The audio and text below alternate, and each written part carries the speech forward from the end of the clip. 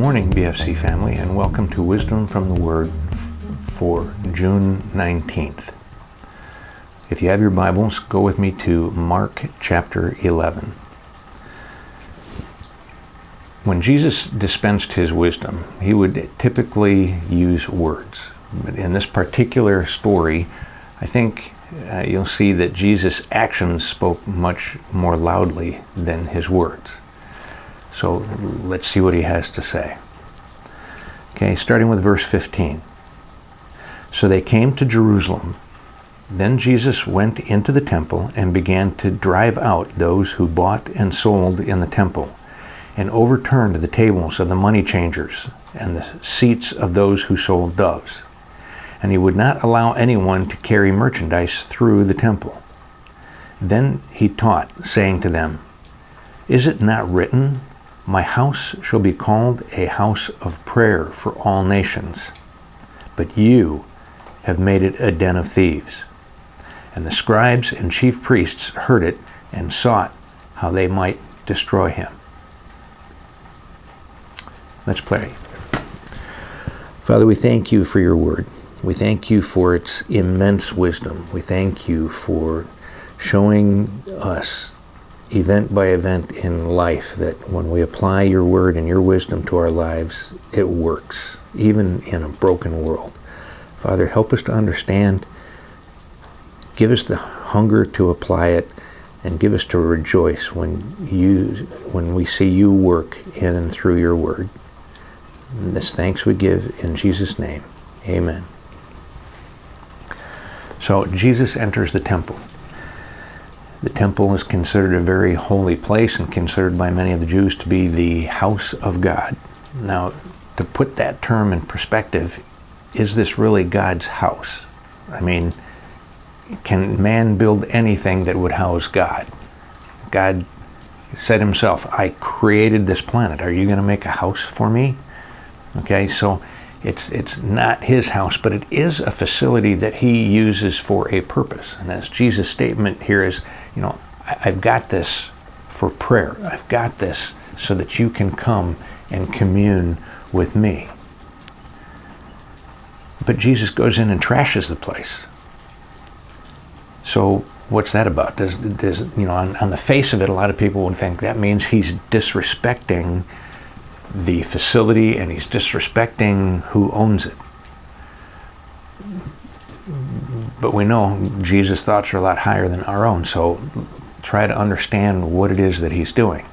It's fairly clear that whatever trashing he's doing of this facility, it does not defile the place nearly as much as what was already going on in the temple.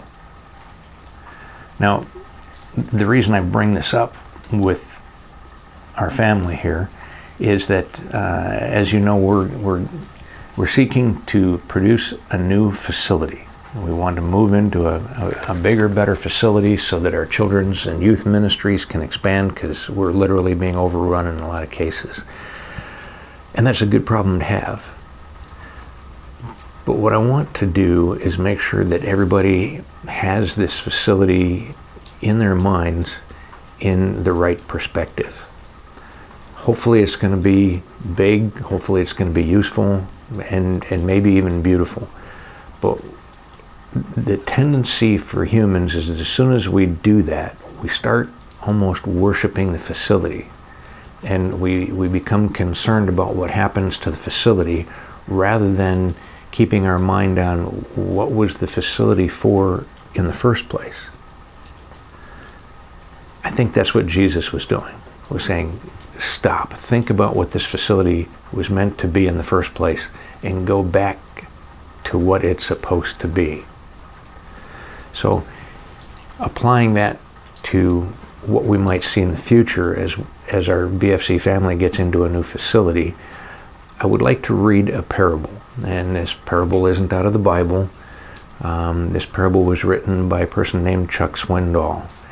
And he brings to mind the idea of what tends to happen to groups of people when they start being more concerned for the facility than they do for the people that the facility is supposed to minister to.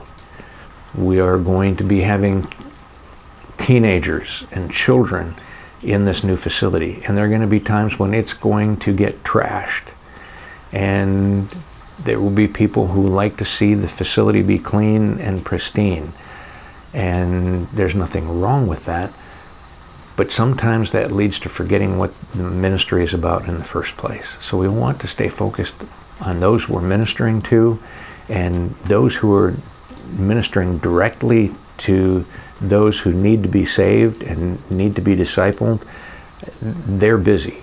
So I would hope that we would act as a team, and if you have the privilege of being able to clean up the messes behind those who are being rescued and those who are doing the rescuing, that you would count that as a privilege and as part of being in the team that BFC is meant to have, and empowered by the Holy Spirit. So allow me to read this parable. Parable of the Lighthouse. On a dangerous seacoast notorious for shipwrecks, there was a crude little life-saving station. Actually, it was merely a hut with only one boat, but the few members kept a constant watch over the turbulent sea. With little thought for themselves, they would go out day and night, tirelessly searching for those in danger as well as the lost. Many lives were saved by this brave band, who faithfully worked as a team in and out of the life-saving station. By and by, it became a famous place. Some of those who had been saved, as well as others along the seacoast, wanted to become associated with this little station. They were willing to give their time, energy, and money in support of its objectives. New boats were purchased, new crews were trained. The station, once obscure and crude and virtually insignificant, began to grow. Some of its members were unhappy the hut was so unattractive and poorly equipped. They felt a more comfortable place should be provided. Emergency cots were replaced with lovely furniture, rough handmade equipment was discarded, and sophisticated, classy systems were installed. The hut, of course, had to be torn down to make room for all the additional equipment, furniture, and systems. By the time of its completion, the life-saving station had become a popular gathering place, and its objectives had begun to shift. It was now used as a sort of clubhouse, an attractive building for public gathering. Saving lives, feeding the hungry, strengthening the fearful, and calming the disturbed rarely occurred.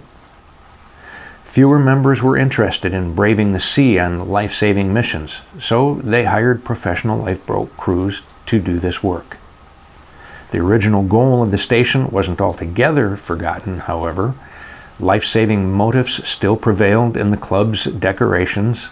There was a liturgical lifeboat preserved in the Room of Sweet Memories with soft, indirect lighting, which helped hide the layer of dust upon the once used vessel. About this time, a large ship was wrecked off the coast, and the boat crews brought in loads of cold, wet, half-drowned people. They were dirty, some terribly sick and lonely, others were different from the majority of the club members. The beautiful new club suddenly became messy and cluttered.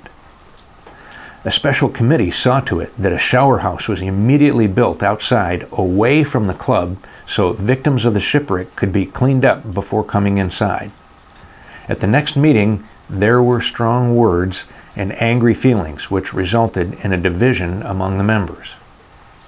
Most of the people wanted to stop the club's life-saving activities and all involvements with shipwreck victims. As you'd expect, some still insisted on saving lives, that this was their primary objective, that their only reason for existence was ministering to anyone needing help, regardless of their club's beauty or size or decorations. They were voted down and told if they wanted to save the lives of various kinds of people who were shipwrecked in those waters, they could begin their own life-saving station down the coast. So, they did. As the years passed, the new station experienced the same old changes. It evolved into another club, and yet another life-saving station was begun. History repeated itself. And if you visit that coast today, you'll find a large number of exclusive, impressive clubs along the shoreline, owned and operated by slick professionals who have lost all involvement with the saving of lives. Shipwrecks still occur in those waters, but now most of the victims are not saved. Every day they drown at sea, and so few others seem to care. So very few. Let's pray. Father of heaven, thank you for your mercy.